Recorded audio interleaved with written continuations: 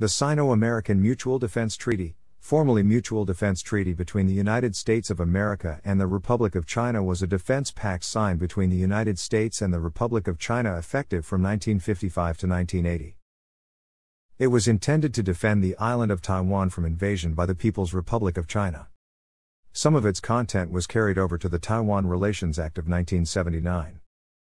In the context of Cold War confrontation between capitalist countries and communist countries worldwide, the Sino-American Mutual Defense Treaty between the United States of America and the Republic of China was intended to secure the island of Taiwan from potential invasion by the People's Republic of China in the aftermath of the Chinese Civil War on mainland China.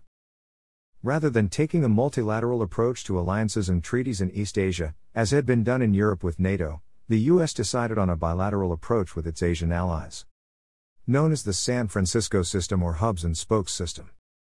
Because the politics in Asia ranged from democratic to authoritarian, it would be difficult to find a base for multilateral relations stemming from shared values. Furthermore, the countries in Asia were not perceived to face a single threat, unlike Western Europe from the Soviet Union. It was therefore considered more beneficial to pursue bilateral relations. The treaty was signed on December 2, 1954, in Washington, D.C., and came into force on March 3, 1955.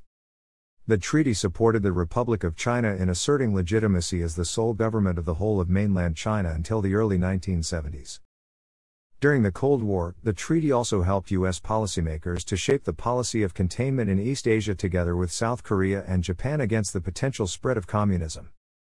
The badge of the United States Taiwan Defense Command, the badge of MOG, Taiwan. The treaty consists of 10 main articles. The content of the treaty included the provision that if one country came under attack, the other would aid and provide military support. The treaty was limited in application to the defense of the island of Taiwan and in the pescadores only. Kinmen and Matsu were not protected by this treaty. Therefore, the U.S. stood aside during the Second Taiwan Strait crisis. The treaty also discouraged the Republic of China from initiating any military action against mainland China, since only Taiwan and pescadores were included in unilateral military actions not supported. From the viewpoint of U.S. Senate, in conjunction with the ratification of the MDT, a report issued February 8, 1955, by the U.S. Senate Committee on Foreign Relations specified, "It is the view of the committee that the coming into force of the present treaty will not modify or affect the existing legal status of Formosa and the pescadores." To avoid any possibility of misunderstanding on this aspect of the treaty, the committee decided it would be useful to include in this report the following statement: "It is the understanding of the Senate that nothing in the treaty shall be construed as affecting or modifying the legal status or sovereignty of the territories to which it applies." The relationship between the U.S. and the Soviet Union has eased, and the U.S. does not support a counterattack on the mainland. The Republic of China armed forces continue to counterattack on a small scale, with more defeats and less victory. As a result, the National Army missed 3 major opportunities, which completely stifled the hope of the Republic of China government to counterattack the mainland. The benefits of this treaty are not limited to Taiwan and the United States, but extend to the entire Western Pacific, which is slightly different from the U.S.-Japan Cooperation and Security Treaty, and the U.S.-Philippines Mutual Defense Treaty. The basic spirit of this treaty is anti-communist. It not only assists in defense of Taiwan and military force, but also prevents communism from infiltrating Taiwan. The treaty stipulates that, in addition to self-defense, military actions taken by the Republic of China on Taiwan against mainland China should also comply with restrictions agreed by the United States. Truman restored the policy of neutrality across the Taiwan Strait to a certain extent, prevent the CCP from attacking Taiwan, and establish the situation of long-term division of both sides of the Taiwan Strait. U.S. troops stationed in Taiwan to establish military security to ensure Taiwan's development and turn Taiwan's crisis into peace.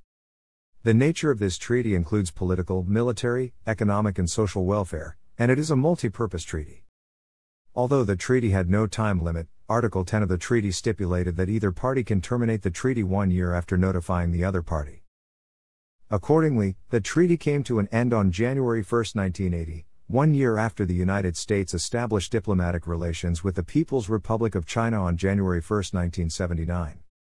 The authority for President Jimmy Carter to unilaterally annul a treaty, in this case the Sino-American Mutual Defense Treaty, was the topic of the Supreme Court case Goldwater v.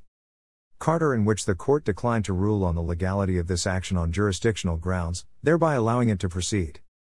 Shortly after the United States' recognition of the People's Republic of China, the U.S. Congress passed the Taiwan Relations Act. Some of the Sino-American Mutual Defense Treaty's content survives in the Act, for example the definition of Taiwan. It falls short of promising Taiwan direct military assistance in case of an invasion, however. Thanks for watching.